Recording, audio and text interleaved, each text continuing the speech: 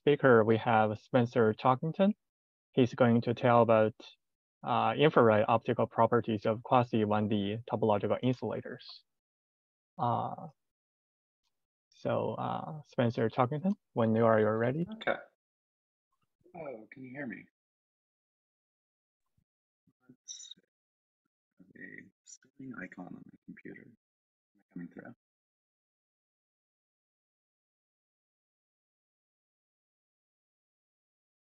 Let's see. Are you able to hear me?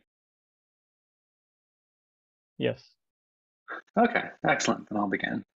Yeah, thank you to the organizers for inviting me. I'm a graduate student at UPenn, and I'd like to share some of the work that I've done over the last couple of years with Fan Zhang.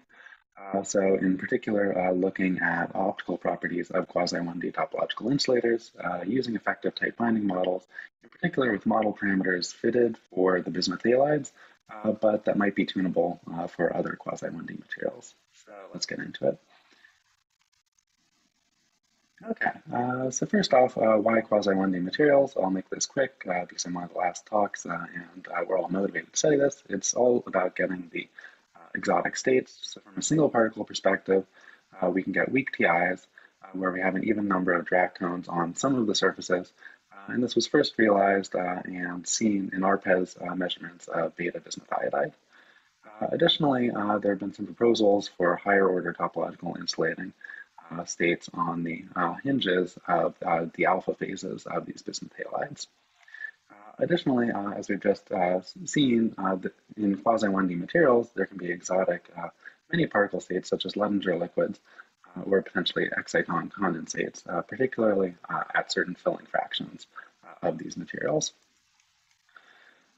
So how do we realize a weak TI? Well, there were initially two proposals. One was to stack weakly coupled quantum spin Hall layers, but these turned out to be not so easy to synthesize, and the metamaterials were relatively complex. An alternate proposal was to look at quasi-1D materials, and here's one from Fan's group about 6 years ago, where they looked at the effects of strain on the beta phases of the bismuth halides.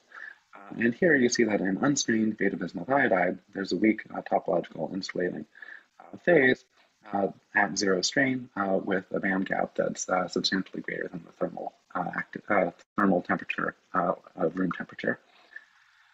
Additionally, there have been relatively recently proposals for higher order TIs in these materials where the alpha phases, there's a dimerization of the layered structure, and that leads to opening a band gap in the surface states, and then within those surface states, edge states can then form. Okay, so these are all van der Waals materials, and generically, we'd expect that there would be good cleavage planes, which enables easy access to surface and edge states. So in 2D, the canonical example is graphene and graphite, but there are hundreds of other 2D materials, for example, tungsten ditelluride, as we've seen, but many, many more. They can be stacked and twisted and slipped, but there are relatively few 3D materials composed of van der Waals bonded 1D chains. And the bismuth halides are the only ones known, at least in the topological materials database, to be chemically stable and to exhibit these weak topological insulating or higher order topological insulating states on the surfaces and edges. So looking at the structure of these, so looking down the chain direction, we'll see that they align to form 3D materials, and they have two natural cleavage planes. One along a 001 surface, which forms trivial insulating states, and one which can form weak or strong TIs, depending on the level of strain, and once the systems dimerize after a thermally activated structural transition, can form higher order topological edge states. And here is a photo from Bing Live of these crystals. So you can see that they can get relatively large and very pristine. So these are real materials that can be synthesized. Okay, so looking at the states that we could hope to realize, there's both a high temperature state of the beta phases and a low temperature state. Here, all the expressions are given at zero strain.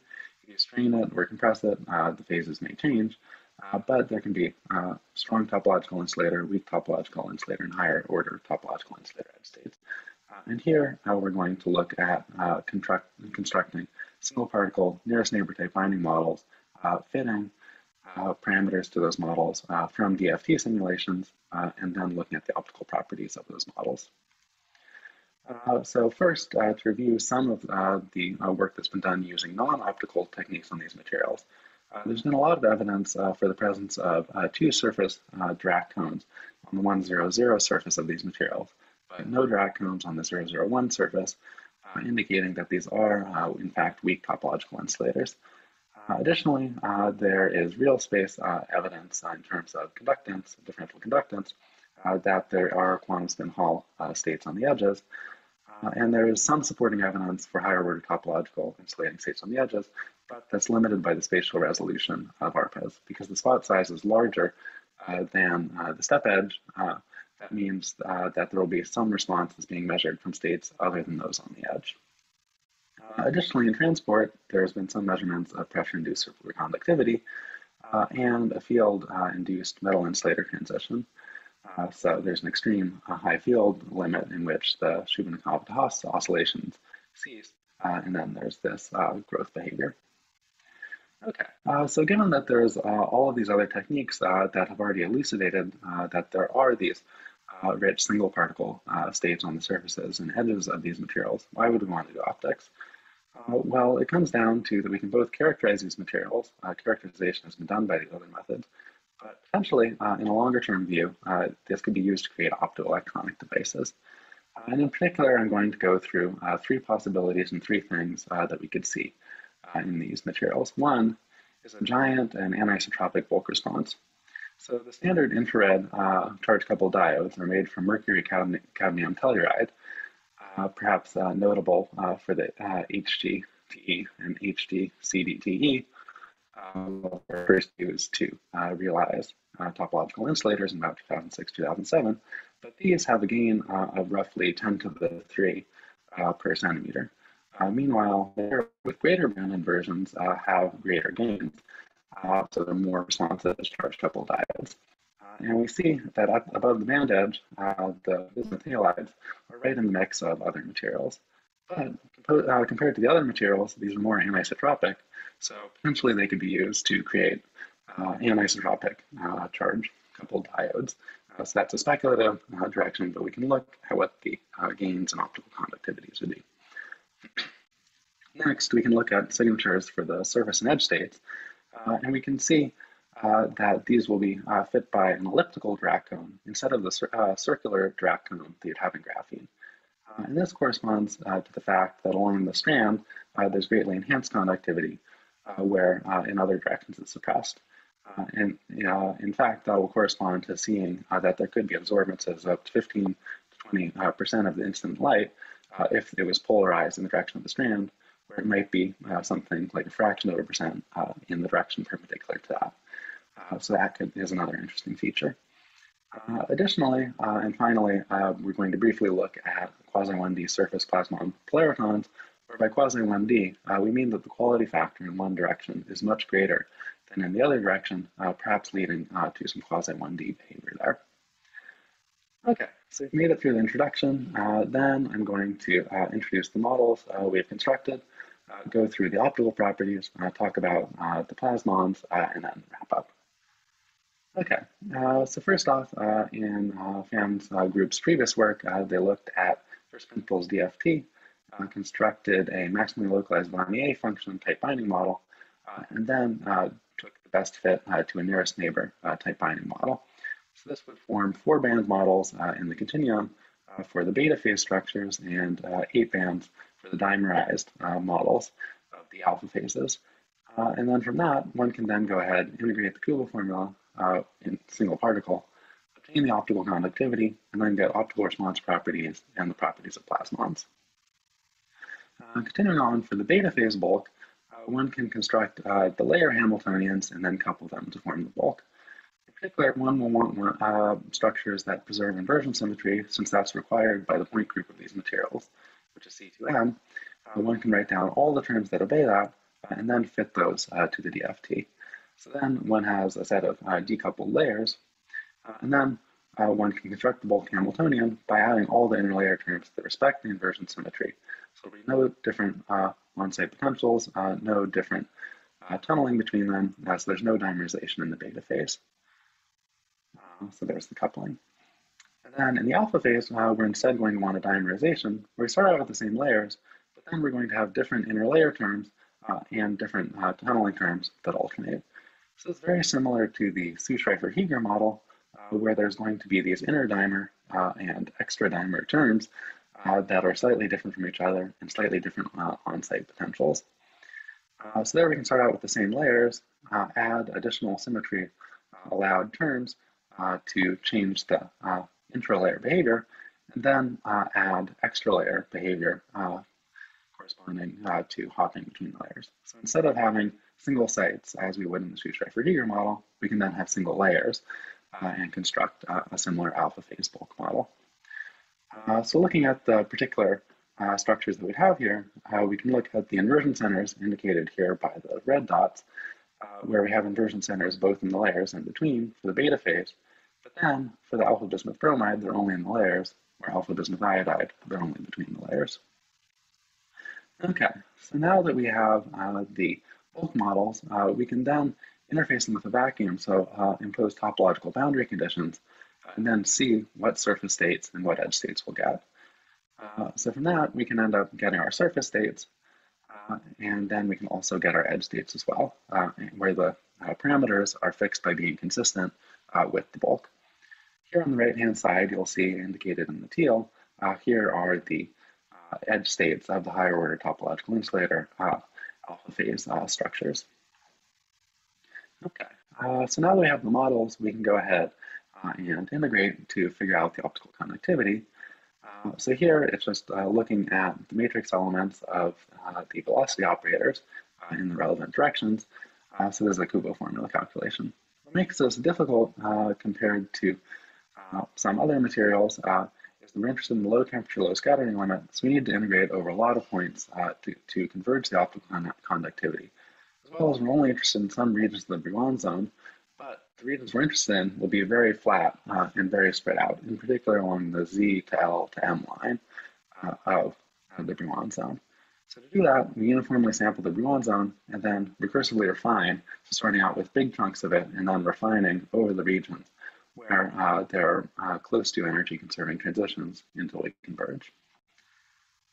Okay, so looking back at what we get from the type binding models, we get band structures that are very similar to the DFT at low energies and have the topological characteristics of the materials. At higher energies, they differ, but at low energies, they should be relatively trustworthy. Here, the energy scale is the IR instead of the terahertz or optical, so we focus on the infrared optical response. And here we see that all the low energy physics occurs along this gamma to Z to M plane, and that suggests that there will be very anisotropic optics, because if you look around like X or K or Y or J, there just isn't any low energy physics going on there, so those states will not contribute to the optical response. And in fact, that's precisely what we see in the bulk response, is that along the strand direction, the optical conductivity is greatly enhanced, whereas in other directions, it is quite suppressed. And to note from a quantitative perspective, this optical conductivity of 10 to the 5 Siemens per meter, or 10 to the 3 Siemens per centimeter, is a large number, and it's about 10 times larger than that for mercury cadmium telluride, which is used for infrared photodetectors, the charge coupled diodes. So that's potentially interesting, as well as the fact that it's directionally anisotropic. Okay, so comparing this to an experiment, the only optical experiment I could find with the bismuth halides was looking at the bulk optical absorbance of alpha bismuth bromide. So in particular, these samples were grown on infrared transparent substrates of calcium fluoride, and then looking at the linear optical response.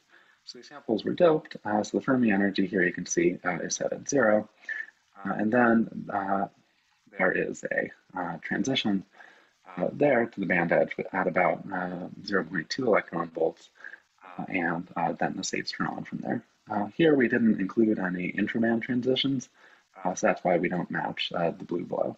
But it's interesting to note that even just using an 8-band model here, we're able to come very close to the experimental results here, when the only things we were focused on was the low energy structural, as well as the topological properties of the bands. Okay, so now that we've looked at the bulk, we can continue on into the surface states. And here, again, the key characteristic is the quasi-one-dimensionality in terms of the Fermi velocity being much larger in the strands than it is in the direction perpendicular to the strands. So here we see that the beta phases are gapless. The alpha phases are gapped by the dimerization of the materials that occurs at low temperature. And consequently, we're going to see zero density of states at zero energy for the alpha phases, where there's a continuum of energies for the beta phases. In particular, the beta bismuth bromide in this model is going to be a weak topological insulator. It has 2 Dirac cones on the 100 surface. The beta bismuth iodide is going to be a strong topological insulator in this model. Of course, if you change the strain, then you're changing the electronic properties, and then you're going to potentially tune between strong and weak topological insulators, but that's something we don't address here. And then we see that alpha bismuth bromide and alpha bismuth iodide exhibit more Van Hoff singularities corresponding to the fact that they have more Dirac cones, and they're also gapped there. So there's going to be somewhat more complicated optical properties for those materials, at least for the surface states. Revisiting the Dirac cone model, what we'd expect for 2D Dirac fermions is this universal optical absorbance and optical conductivity independent of frequency. And for elliptic Dirac cones, we get something very similar, except for it's modulated by the Fermi velocities.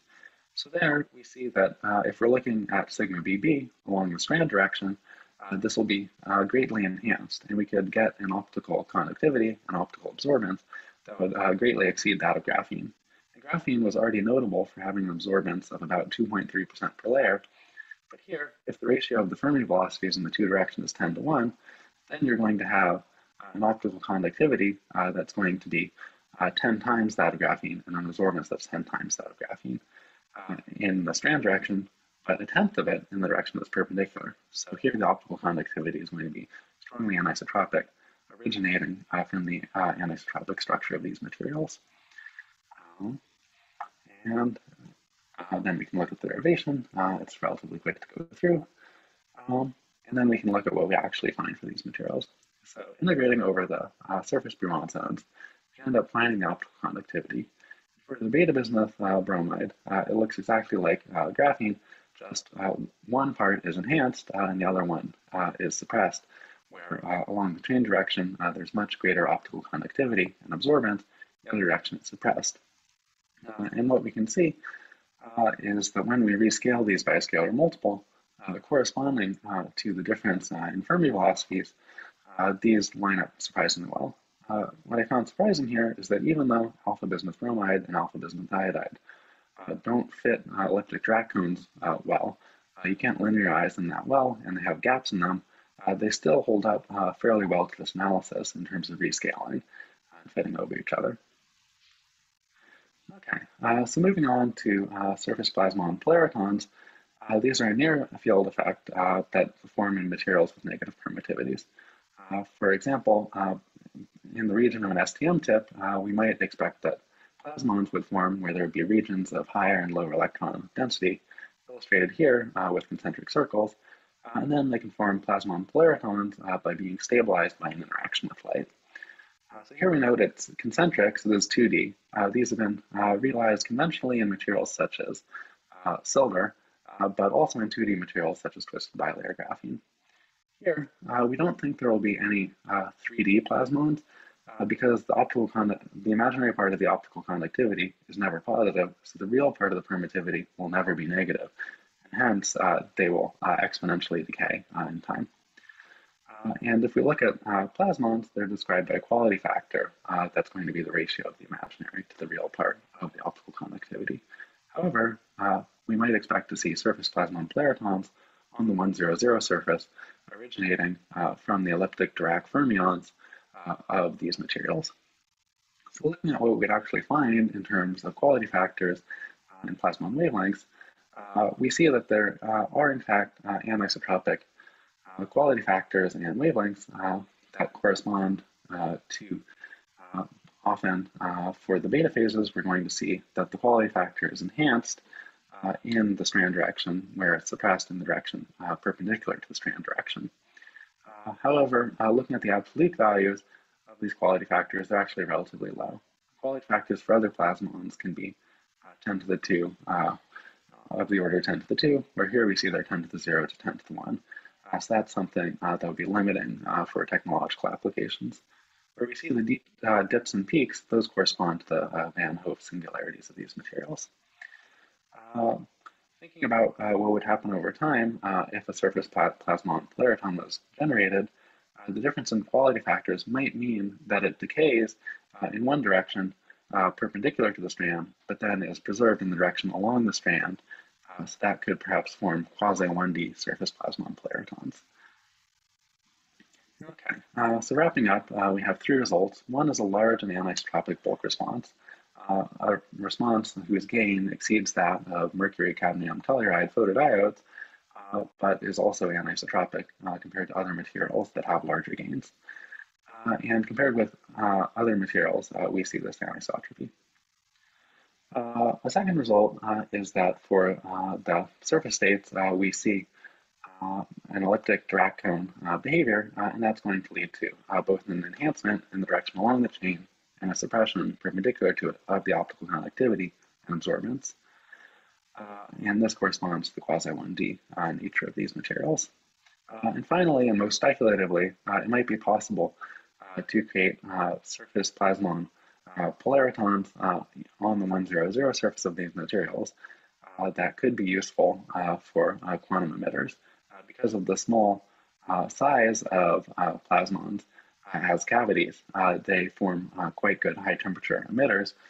And then if these form one-dimensional cavities, they could form one-dimensional emitters, leading to the formation of polarized light.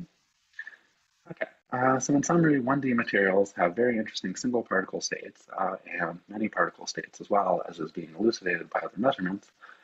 And this has been studied in real space, momentum space, and through transport studies. But the optoelectronics applications and studies of these materials can be interesting as well. And we'd like to acknowledge our funding, and I'd like to thank Fan for his guidance on this project. Thank you, and I'd like to open it up to questions.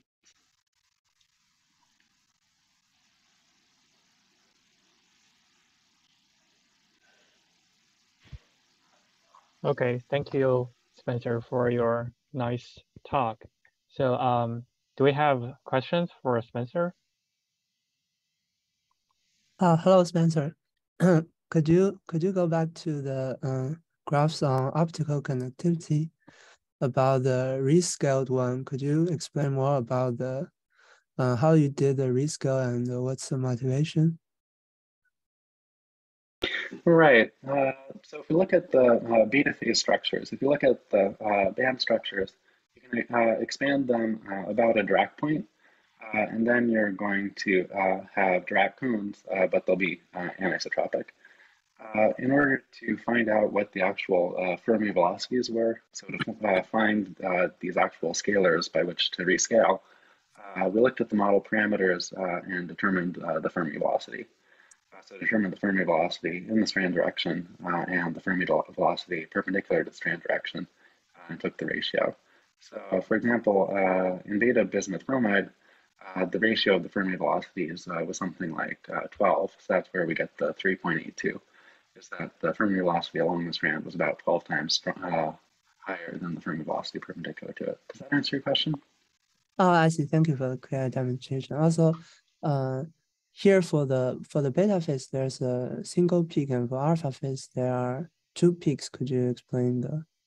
Right. So yeah, if we go back to the density of states for these materials, it may, yeah, here that corresponds to the fact that for the alpha phase, we have multiple Van Hoef singularities corresponding to the fact that once we dimerize, we're going to have 8 bands or 8 n bands for an n layer structure.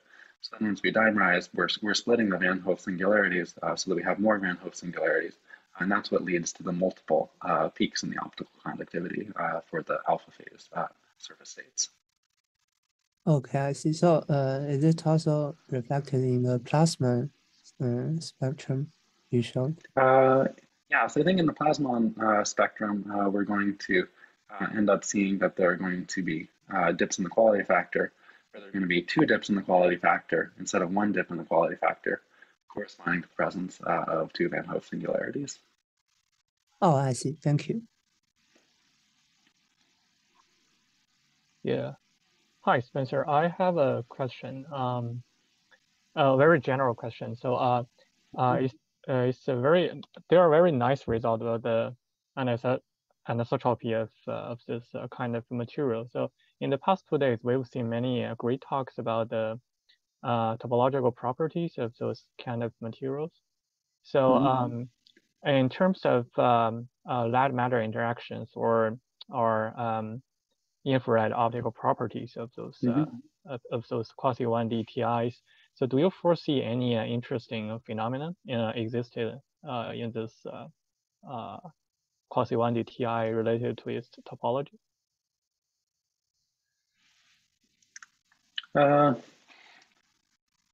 Yes, I think from a very general perspective, we're going to be wanting to activate charge carriers.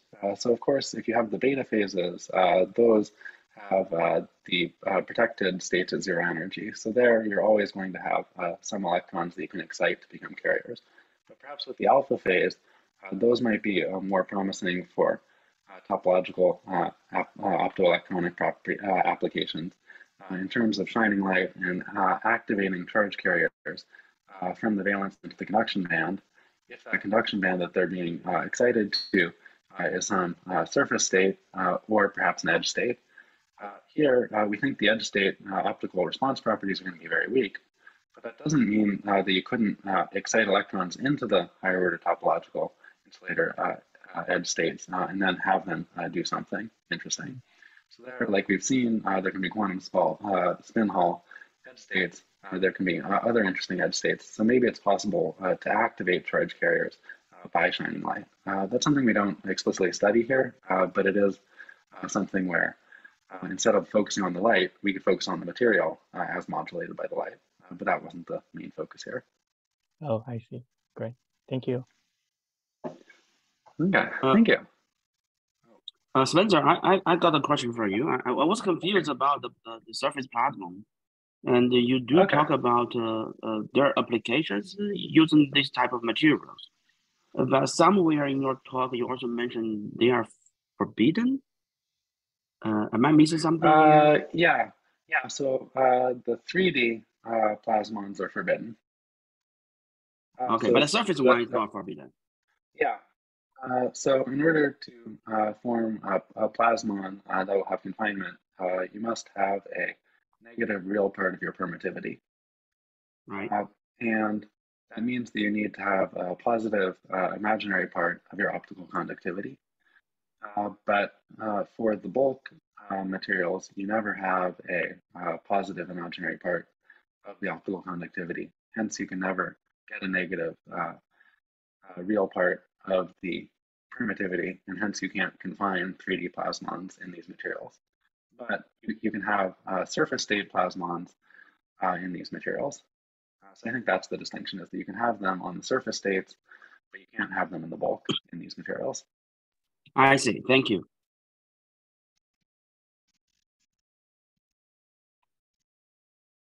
Do we have any other questions for Spencer? Okay, so let's thank Spencer Talkington again.